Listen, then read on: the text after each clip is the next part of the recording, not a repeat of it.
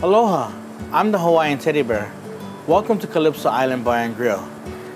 Today, we'll be preparing a fresh island blackened mahi eggs Benedict that we serve during our brunch, Saturdays and Sundays from 8 to 2. Here I have the ingredients.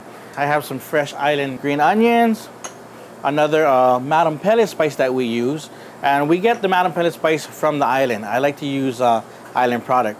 I have pre-done some hollandaise, some fresh island fruit salsa. I use about a 6-ounce piece of fresh island mahi, 2 eggs, and of course everybody knows that the Egg McMuffin, the muffins are a stature. So what we do is, we take the muffins, we'll throw it on the grill. We'll take a little of the spice, just so we can get a crust going for the mahi. We take a little bit of oil.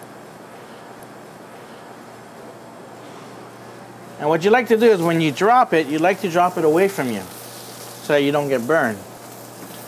The fish is now going about 30 to 45 seconds on one side, and then we flip it over because you like a nice crust and seal. And at that point, we drop our eggs.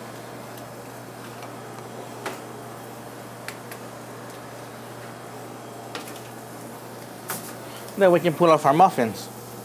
And here we're gonna start to build the plate. And what I'm gonna do is I'm gonna start just a little bit of action on the plate. Not too much, not too overdo. You set it like that. And we flip our fish. We check our eggs. And our eggs should be just about done.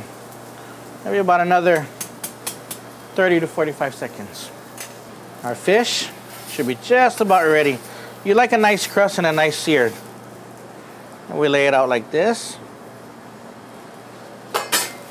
Our eggs should be done.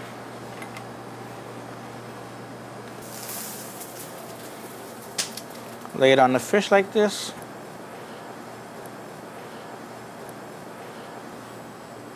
We set it up like this. Then our hollandaise sauce, and put it right over, just so that it covers the whole thing. You don't want to drown it because you don't want to kill the flavors, but you want enough so that everything really works well together. And then we have a little fruit salsa.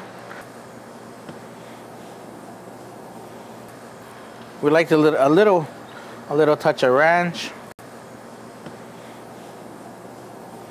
And then take a little bit of this. And there you have it. Fresh island blackened mahi eggs Benedict. Again, our brunch, 8 to 2, Saturdays and Sundays. Hope to see you there. Aloha.